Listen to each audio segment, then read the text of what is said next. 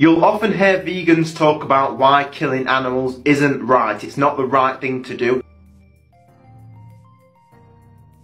And my answer is, when did we become so soft? So just very quickly, a massive sorry, because this is the worst video I've ever had to reply to, and I can't believe the amount of things that are wrong in a video that was originally just 1 minute and 40 seconds. But straight off the bat, that's how you judge your morality, on how hard or tough something makes you look. Like, seriously, have you never thought about the fact that it's because we don't have the right to abuse theirs? I mean, watch. You'll often hear people say that racism isn't right and being racist isn't the right thing to do.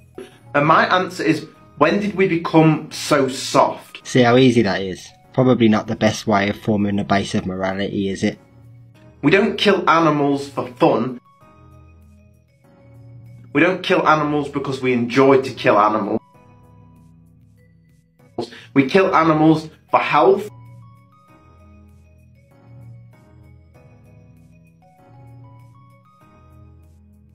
For nutrition.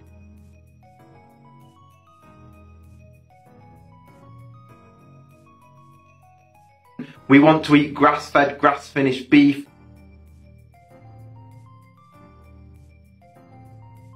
To optimise our health. So when did we become so soft? The way that us humans kill animals is a much better death than any other way that that animal would die.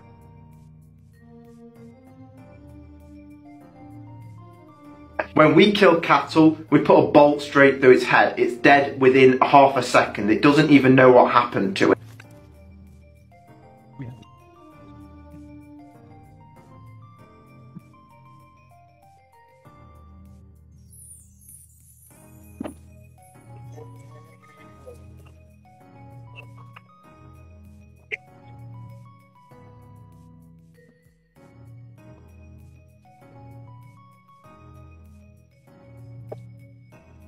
When that animal is out in the wild, it's brutal.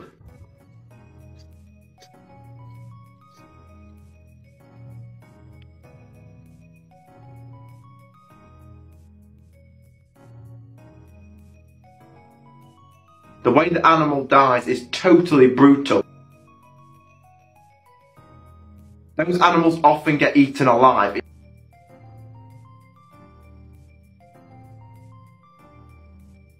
It's totally brutal the way that they die. Another argument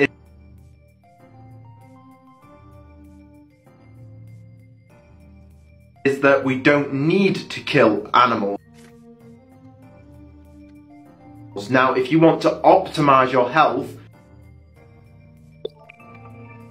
then yes, it is optimal to eat animal products. It's optimal to eat grass-fed, grass-finished beef, for instance. But that is what animals do, and we are animals. My cat, for instance, she'll go and kill something just for the fun of it.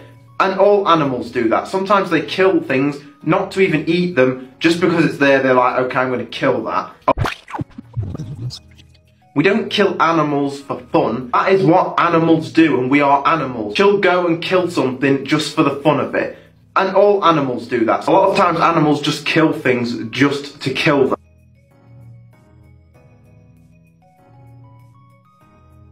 At least we actually use, for instance, all of the ingredients of a cow. We actually utilise the whole carcass.